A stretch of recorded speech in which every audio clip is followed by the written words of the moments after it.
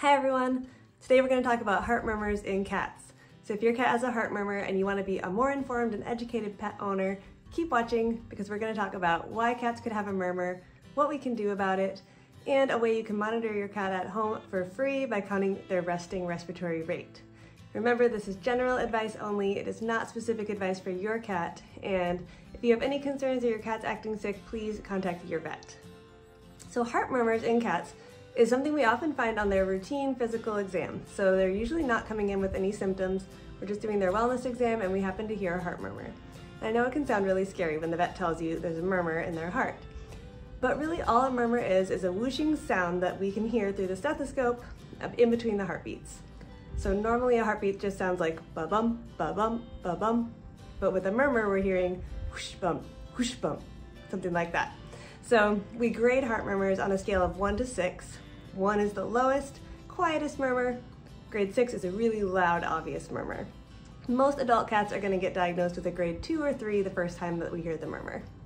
Also, having a heart murmur in a cat is not always actually a problem. So there are several different diseases that can cause it, which we're going to talk about, but about 20% of cats with a heart murmur actually don't have any disease.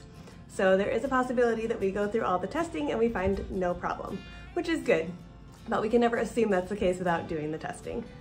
A common point of confusion that I have encountered is that people think a heart murmur is the same as heart failure.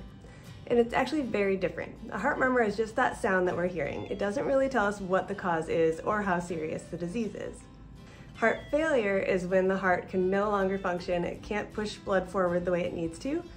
This leads to really severe problems like difficulty breathing, fluid buildup in the lungs, and is a really serious condition where your cat's going to be acting really sick. We're going to talk more about that later. But if your cat's acting normal, eating, breathing comfortably, we can be pretty confident they're not in heart failure. So what are some things that can cause a heart murmur in a cat? So if your cat is just a kitten and they have a heart murmur, there's only 2 main reasons that a healthy kitten would have a heart murmur. One is going to be what we call an innocent murmur or a kitten murmur. That's the best case scenario. It's usually a really quiet murmur that actually goes away as they get older. So by the time they come in for their 1-year-old exam, the murmur is usually gone in those cases. The other possibility for kittens is a lot more serious, however. If they have a loud murmur or the murmur persists after 1 year old, then we have to think about congenital defects. So they could have been born with their heart not formed correctly. There can be a lot of different variations of this, and some of them require surgery. So it is something we take seriously in a kitten. In an adult cat, we usually will hear a heart murmur after maybe 7 years old. It's pretty uncommon to hear a murmur before that. And like I said, most adult cats with a heart murmur are asymptomatic. We're not seeing any symptoms at home. So it always is good when we can catch it early and try to find the cause before they have symptoms. So very important to bring your cat in for their annual wellness exam. So in adult cats, like I said, they can have a murmur that has no underlying cause, what we call an innocent heart murmur. But we have to do some testing to figure out whether that's the case. And we're mostly going to talk in this video about healthy adult cats where we find a murmur, but if you have a sick cat, they could have a heart murmur for other reasons like anemia, severe dehydration. But for the majority of adult cats, there's the 3 H's that are the most common causes. Number 1 is hyperthyroidism, number 2 is hypertension, and number 3 is HCM, or hypertrophic cardiomyopathy. And we're going to go into each of those in detail. So hyperthyroidism is an overactive thyroid gland. This is a small gland located in the neck, and when they're making too much thyroid hormone, it actually makes the body kind of go into overdrive, like hypermetabolism. So the cats will usually be really hungry, they want to eat everything, but they're actually losing weight. Sometimes they're actually more active and vocalizing more than usual. Their hair coat can look a little less glossy and nice than usual, and we'll often actually see chronic vomiting as well. The nice thing about hyperthyroidism is it's treatable. So either with long-term medications, switching their diet, or there actually is a cure called radioactive iodine or I-131 treatment. We're not going to go into that in detail, but there are lots of treatments available for hyperthyroidism, and it can actually reverse the heart disease part of it if we can get that controlled. Number 2 is hypertension or high blood pressure. High blood pressure is actually very common in cats, and it can be because of hyperthyroidism, also can be because of chronic kidney disease, or because of heart disease, so it can be kind of a vicious cycle. But high blood pressure often doesn't have any symptoms either, so we often can't find it unless we test for it. And hypertension, if it's prolonged and really high, can cause a lot of problems. It can make the heart disease worse, it can make kidney disease worse, and it can actually cause sudden blindness from retinal detachment, which is often irreversible. So it is super, super important for us to check the blood pressure in any cat with a heart murmur, and just in senior cats in general, it's a good idea to do as a screening test. Number 3 of the H's is HCM, or hypertrophic cardiomyopathy. This is a structural heart disease. It can be caused by genetics, so some cats are predisposed to it because of their breed. If they're on this breed list, they are potentially predisposed to getting this condition. But really any cat can get it. With HCM, the heart muscle becomes thickened in the ventricle. So that's the part that actually pumps the blood out of the heart. The muscle thickens inward so that the little cavity where blood is supposed to be becomes smaller. So they no longer can get enough blood there and they can't push it out strongly enough to make the heart function correctly. There are some other structural heart diseases cats can get, but they're pretty rare, so we're not going to go into them here. So how worried should you be if your cat gets diagnosed with HCM? It really depends on the severity of the disease at the time of diagnosis. The majority of cats overall with HCM will never go into heart failure, which is great, but if it's caught at a later stage, and if you do the echocardiogram, which we'll talk about later, and they have left atrial enlargement and pretty severe disease, the prognosis is going to be worse. But the majority of cats are going to be caught in an early stage, and in the studies they showed that after 5 years, 2 out of 3 cats were still alive, which is pretty good considering that it's usually diagnosed at a later age. And even if they do go into heart failure, they often can still get 2 years of survival time with medications as long as they respond well. Okay, so you find out your cat has a heart murmur. What are we going to do about it? So number 1 is we're going to try to look for the cause. The first step is going to be blood work, because that's how we check for hyperthyroidism. We can measure the total T4, which is their thyroid hormone, and most of the time that's going to give us the diagnosis. We also on the blood work want to make sure and check the kidneys to make sure there's no reason for hypertension, and we'd be checking for things like anemia or other illnesses that could be causing the heart murmur. And whether or not they have hyperthyroidism, we also want to check a blood pressure, because hyperthyroidism can cause high blood pressure, but other things can too, so we always want to make sure and get a blood pressure in any cat with a heart murmur. If they have hypertension or high blood pressure, we are going to start them on medication, often amlodipine, or there are other options as well. That's usually a lifelong medication, but they usually work really well and can get that blood pressure controlled.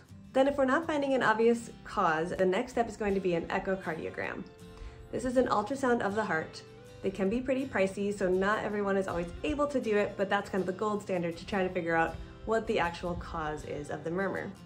Things like HCM, the only way to diagnose that is with an echocardiogram. We call it an echo. So this is something that often has to be done with a cardiologist specialist, but sometimes some clinics will have technicians come out and do the scans and have a cardiologist look at it. In an echocardiogram, you can actually see the heart itself, so we can find out exactly why this murmur is happening, or if there's no cause for it, this is the best way to rule out any underlying cause. Some of the biggest things they're looking for on that echocardiogram are going to be left atrial enlargement. The left atrium is one of the chambers of the heart, and if it gets enlarged, that just means the heart disease is more severe, and it puts them at more risk of getting blood clots, which is one of the things we worry about in cats. If they form blood clots that escape the heart and get out into the bloodstream, the blood clot can actually go to other places. So it can go to one of their limbs, is the most common in cats, so one of their legs, and block the blood supply to that leg, which is extremely painful. They're not able to use the leg anymore. Unfortunately, that is a very bad prognosis if that happens, and most cats end up being put to sleep if that occurs. Luckily, it's not super common, but it is a possibility. One other test I want to talk about is the proBNP blood test.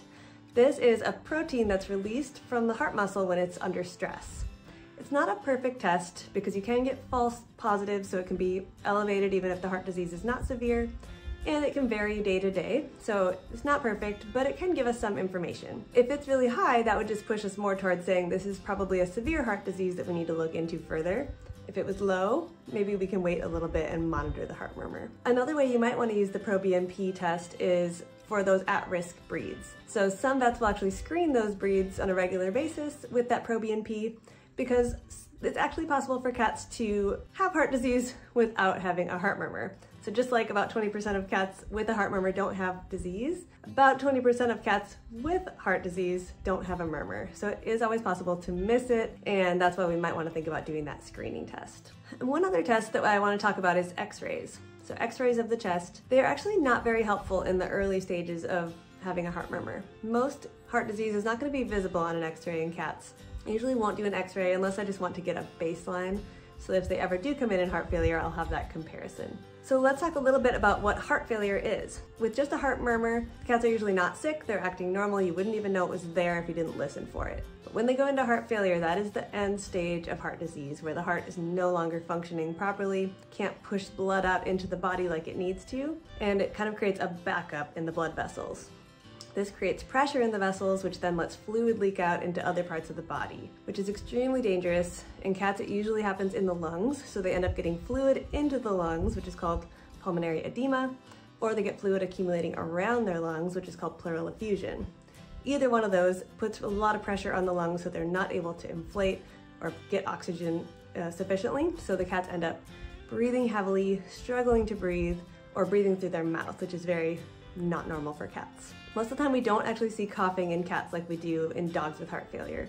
Cats, it's usually they're focusing on breathing, they're breathing really heavily and fast, and often they're not wanting to eat, they're lethargic, they're hiding, they're just not acting normal, and you just see that chest going up and down, really struggling.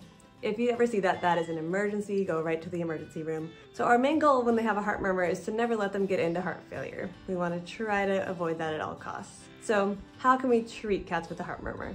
So if it ends up being hyperthyroidism, like I talked about before, we would start them on the specific treatment for that. Same with high blood pressure, we're going to start treatment for that and look for an underlying reason for that high blood pressure. With HCM, the structural or other structural heart diseases, at this point we actually don't have any specific treatment we can do for cats to slow down their risk of going into heart failure. However, hopefully by the end of this month, actually July 2025, they say we are going to have a new drug released to help cats with HCM, which is very exciting. Of course, it's not fully released yet, but it is conditionally approved, and I'm very excited to try using it. Also, a lot of cats with heart disease, if they have that enlarged left atrium or there's signs of blood clots on their echocardiogram, we might start them on a blood thinner like Plavix, which is also called clopidogrel. And occasionally cats will be on other heart drugs if they go to a cardiologist, things like beta blockers. Your vet might also recommend supplements, sometimes things like fish oil, or specific heart supplements might be recommended, but definitely talk to your vet about whether that's a recommendation for your cat. Now, the best thing you can do actually, since we don't at this time have a way to slow it down, is monitoring your cat at home. And we really, as vets, we really count on the pet owners to do this, and it is totally free and very easy. This is called the Resting Respiratory Rate. So you're really counting their breathing rate when they're fast asleep. You can't use this test if they're awake, running around, looking at birds. They might be breathing fast just because they're excited or they heard a noise or something like that. So you have to do it when they're fully sleeping and peaceful, and you just set a timer and you count their breaths. So up and down is 1, up and down 2. You count how many times they breathe in a minute. So you can either do a full minute on your phone, or you can do 15 seconds and multiply it by 4 to get that amount over a minute. Whichever way you want to do it, the amount of breaths per minute should be under 30 breaths in a minute. Many cats end up being in the 15 to 20 range, but the really important thing is to know the trend for your cat. So when they first get diagnosed with a heart murmur, start tracking whenever you catch them napping, take a measurement of their resting respiratory rate at home and just keep a little journal. Because most important is the trend. So if your cat's always around 20 to 25, and then one day you check it and it's 35, that's something concerning. If it's ever over 40 breaths in a minute while they're sleeping, that is also concerning and you should bring them into the vet. The reason that we do this test is when fluid starts to back up into the lungs or around the lungs, the first sign is going to be a slight increase in the breathing rate as they're trying a little bit harder to breathe because of that fluid. And since cats are so good at hiding their symptoms, sometimes they will continue to act normal other than the breathing rate. So they'll often just keep eating, keep acting normal in the early stages until it becomes really severe and becomes an emergency. So I hope this helps. Thanks for watching, and I'll see you next time.